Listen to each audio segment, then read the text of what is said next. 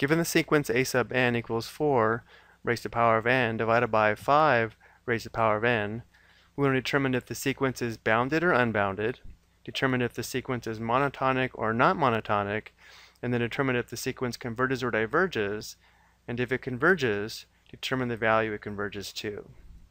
So looking at our formula for a sub n, notice how both the numerator and denominator are being raised to the power of n. So if it's helpful, we could write this as a sub n equals 4/5 raised to the power of n.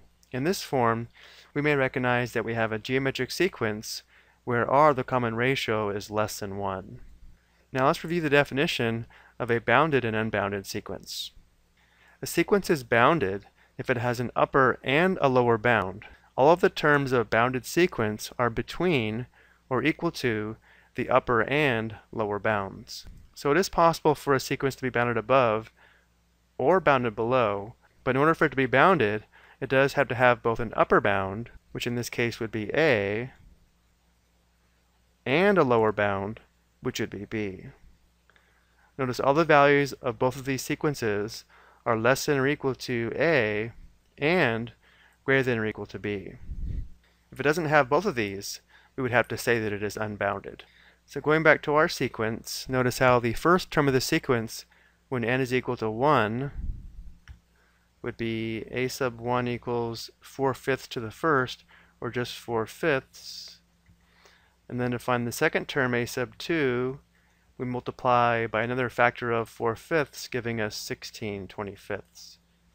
So notice how 4/5 would be the largest value of the sequence, and then from there, if we multiply by 4/5, it's going to decrease and approach 0.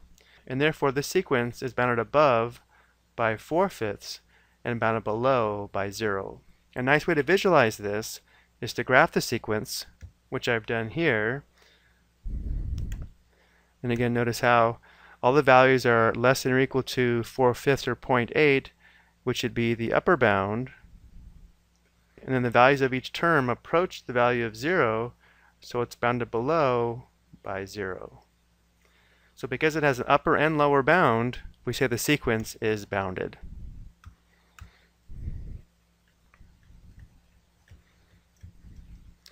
Now let's review the definition of a monotonic sequence.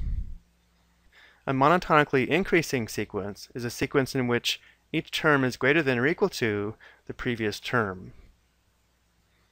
Notice here both the red and blue sequences, because each successive term is greater than or equal to the previous term.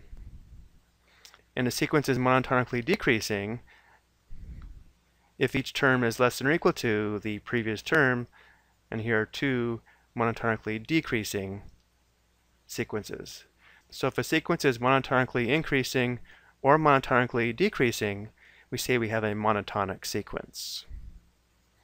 So going back to our example, because we're multiplying by another factor of 4/5 each time n increases by 1, the values are getting smaller and smaller, and therefore our sequence is monotonically decreasing, and therefore we have a monotonic sequence. And again, looking at the graph of our sequence, it's very easy to see that each term is decreasing in value. So we do have a monotonic sequence. And now we'll determine if the sequence converges or diverges, and if it converges, determine the value it converges to. Now there is a theorem that says if we have a sequence that is bounded and monotonic, it will converge. But more formally, if a sub n equals f of n, and the limit as x approaches infinity of f of x equals L, then a sub n converges to L. So sequences that have limits converge, and sequences that do not have limits diverge. Notice our sequence resembles the function f of x equals, let's use the original form of 4 to the x divided by 5 to the x. So if we take the limit as x approaches infinity of f of x, which is 4 to the x divided by 5 to the x, notice how as x increases, our denominator increases faster than the numerator. Whenever we have this case, the fraction is going to approach 0, and therefore this limit is equal to 0. So because this limit exists and it's equal to 0, we can say the limit as n approaches infinity of our sequence 4 to the n divided by 5 to the n equals 0. So we can say the sequence converges, and it converges to 0. So we have a bounded sequence, we have a monotonic sequence, and we have a sequence that converges to 0. I hope you found this helpful.